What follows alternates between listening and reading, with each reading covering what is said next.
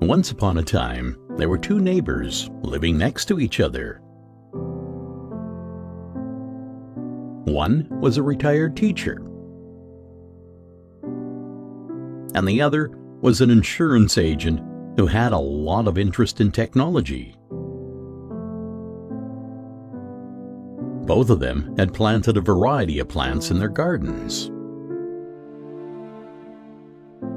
The retired teacher gave a small amount of water to his plants and didn't always give full attention to them,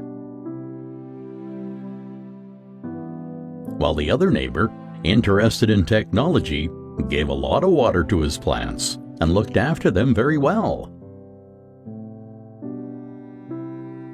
The retired teacher's plants were simple, but they looked good. The insurance agent's plants were much fuller and much greener. One day during the night, there was a heavy storm and a wind due to a minor storm. The next morning, both of the neighbors came out to inspect the damage to their gardens.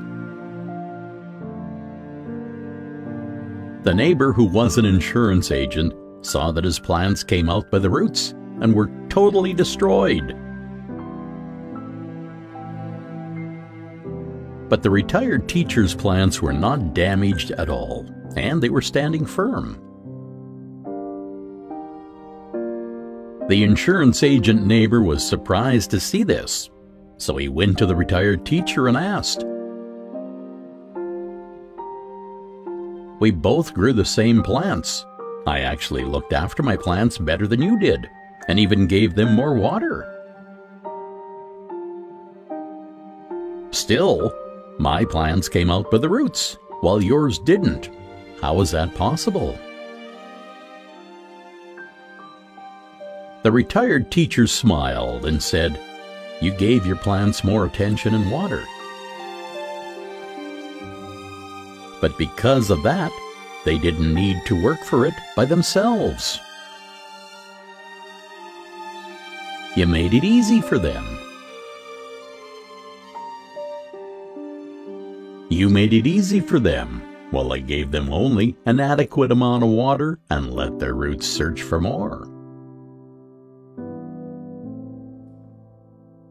And because of that, their roots went deeper, and that made their footing stronger.